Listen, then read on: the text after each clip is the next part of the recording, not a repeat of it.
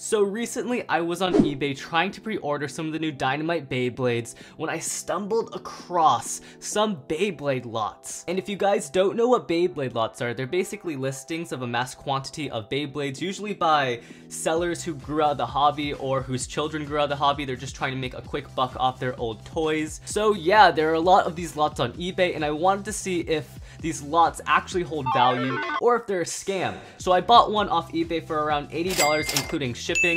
In the title it might say $100 because I'm a bad person like that. Anyway, the lot came in today. Here it is. It's a giant brown box from Japan, and what we're gonna do is it promised us 20 Beyblades, so we're gonna calculate the value of all 20 Beyblades and see if we made our money's worth. So yeah, let's just get started. How do I open this? Oh, there's a piece of tape right here. Boop. Alright, let's see what we got. Bubble wrap, cool, that's always a good start. And yeah, here we go. I think I see a Revived Phoenix in here.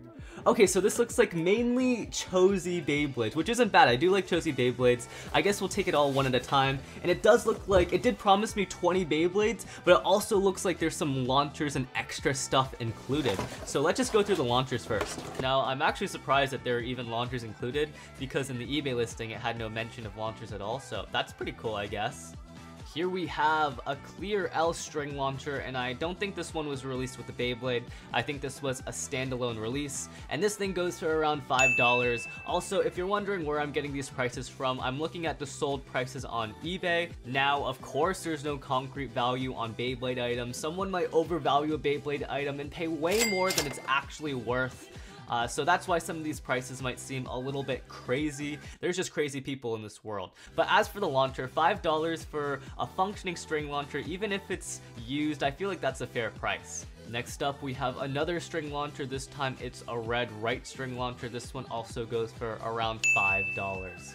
Then we have two LR ripcord launchers, and I found a sold listing for $15. Someone sold their used LR ripcord launcher for $15, which I think is absolutely absurd. Like, this thing is not worth $15, so I'm gonna say they're worth around $8 each. And I'm highballing that. Like, I would not pay $8 for these things. But I guess the red one does have some pretty cool stickers, and it does come with a grip, which is $5 as well.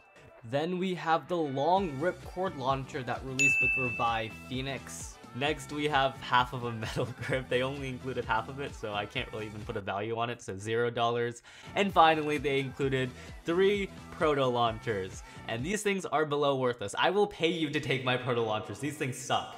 And those were all the launcher accessories in the lot, and overall, I'm really happy. There was around like $28 of value in just the launchers alone, which is really good considering I wasn't even expecting to get launchers in this lot. I was just expecting the 20 Beyblades. So the fact that we made $28 in value of something I wasn't even expecting to get, I mean, that's pretty cool. Next, we're on to the main course. I was promised 20 Beyblades, so let's see how much value we can get out of this mystery lot of 20 Beyblades.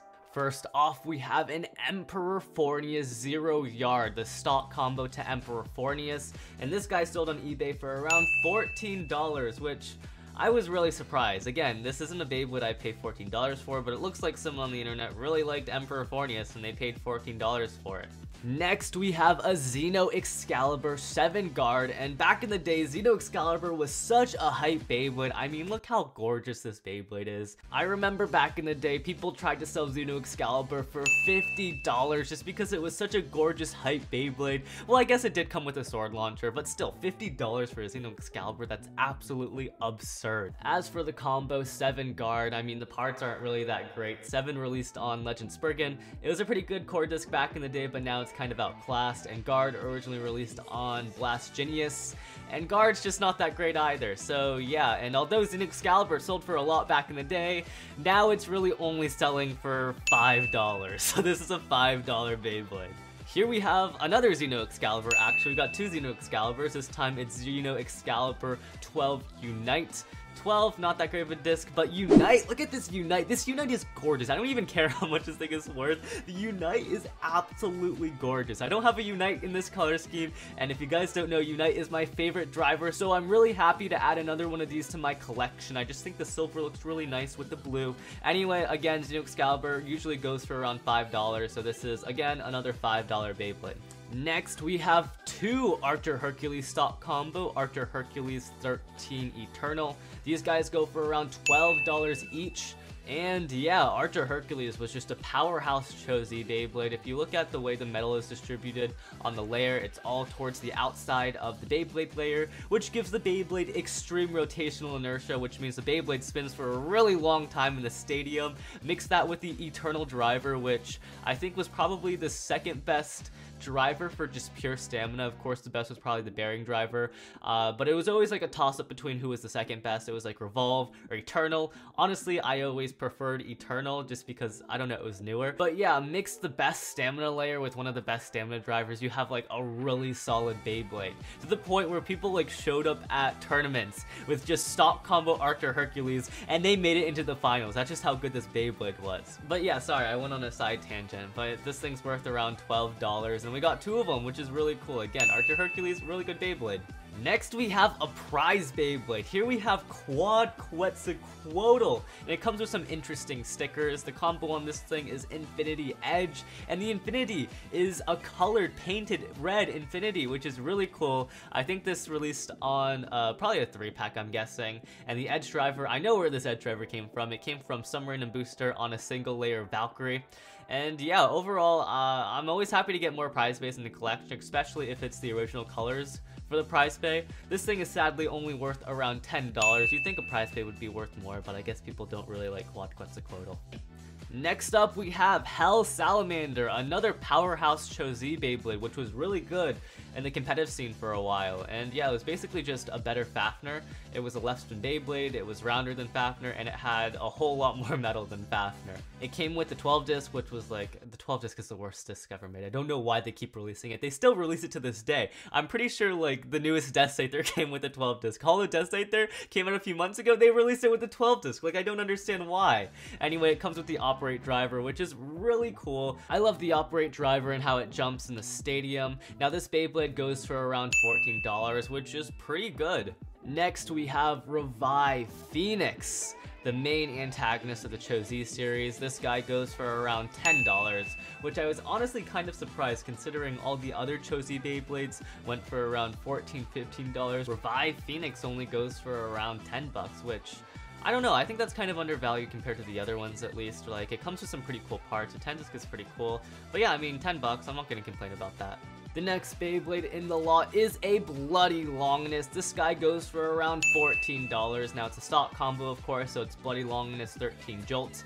Not really much to say about this Beyblade, I mean, it's cool. Next, we're back to the dual layers. Here we have a black Victory Valkyrie. Oh my god, the black Victory Valkyrie looks so cool. So here we have a black Victory Valkyrie triple reboot, which is really cool because the reboot driver released on God Valkyrie, and now it's on Victory Valkyrie in this lot. I just think that's a really cool, like, evolution kind of thingamabobber. Maybe that's just me. And it also comes with the triple disc, which is colored blue. Again, I think the color discs usually come from triple sets, or 3-on-3 sets, so yeah, that's pretty cool. This guy goes for around $8, and I'm always happy to have another Valkyrie in my collection, just because, if you guys don't know, Victory Valkyrie is notorious for breaking. I think this Victory Valkyrie I have here is a third mold actually, so it won't be breaking. You can tell because the second mold has reinforcements in the wings, and the third mold has like a circular piece of plastic around the prongs. Next we have Nova Neptune 8 Revolve, and this is a green Nova Neptune. I'm pretty sure this was released as a random layer collection, I'm guessing, or maybe it was a random booster, not really sure about that. Overall, again, I'm really happy to have a Nova Neptune in the collection just because it is a somewhat rare Beyblade to have. It originally released in a 3-on-3 set in the dual layer days, and the only other way to get it was through random boosters and through random layer collections, so it's always nice to have one of those. And again, like I said before, Revolve is one of the best stamina type drivers in the game, so it's always good to have another stamina type driver like that.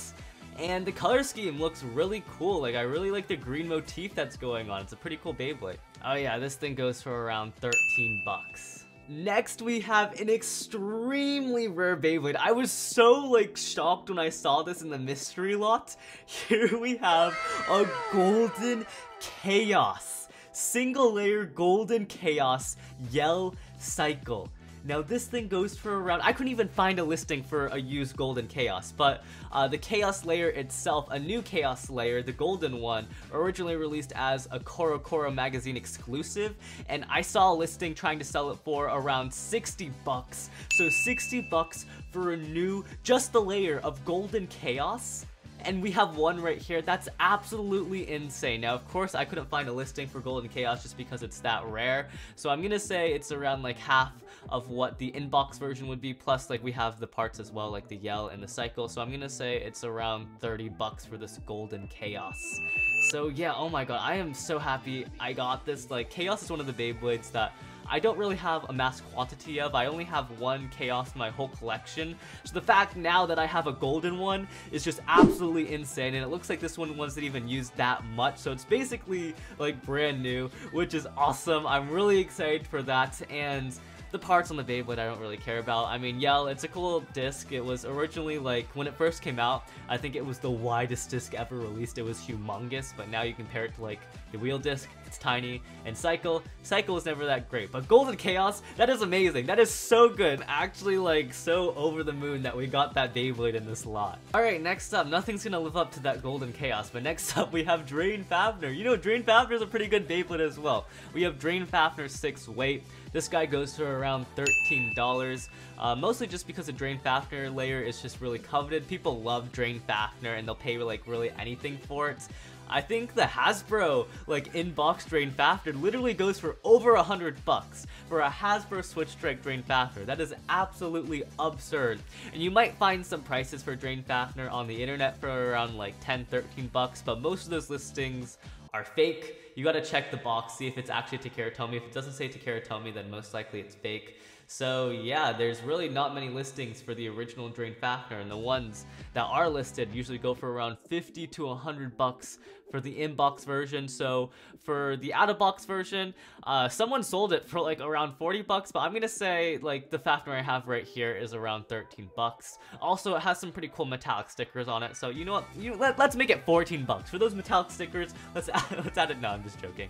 Next, we have the main protagonist of the Cho-Z series. Here we have Z Achilles. This guy sells for around $15 used. And yeah, nothing really much to say about this guy. Of course, it came with the Extend driver, which has that really cool gimmick where you can take off like the tip of the driver and replace it with Extend Plus, and it just becomes an instantly better driver. Like, Extend Plus is one of the best drivers at Life After Death. And I just thought it was really cool how you could take like a trash driver like Extend and just make it instantly better. Next, we have one of my favorite Beyblades, Legend Spriggan. Boost Zeta, and it's a red colored boost, which is amazing. This guy sells for around 10 bucks. And honestly, Legend Spriggan, the first dual spin Beyblade, and it's a Spriggan, it's amazing. Also comes with the Zeta driver, which released on Spriggan Requiem, so it's kind of a fusion of both Beyblades, which I think is pretty cool. Next, we have another prize bay. Sadly, it's not the original color scheme, but it is still a prize bay. Here we have Jaeger Yggdrasil 6 Gyro.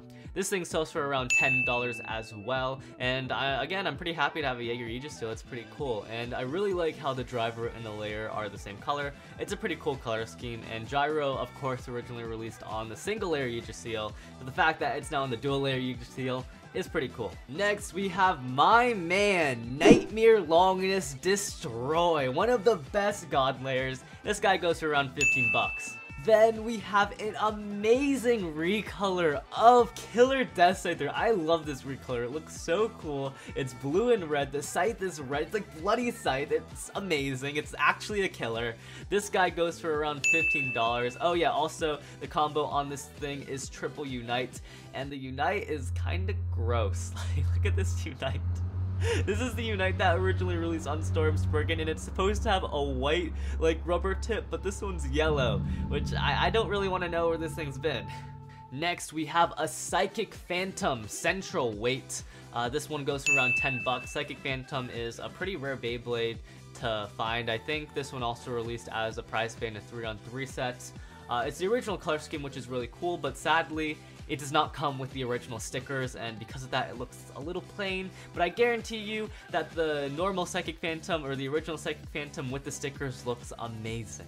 Finally, we are on to our last Beyblade from this lot. Here we have a Wild Wyvern quarter loop, and it's a black Wild Wyvern, which looks absolutely gorgeous.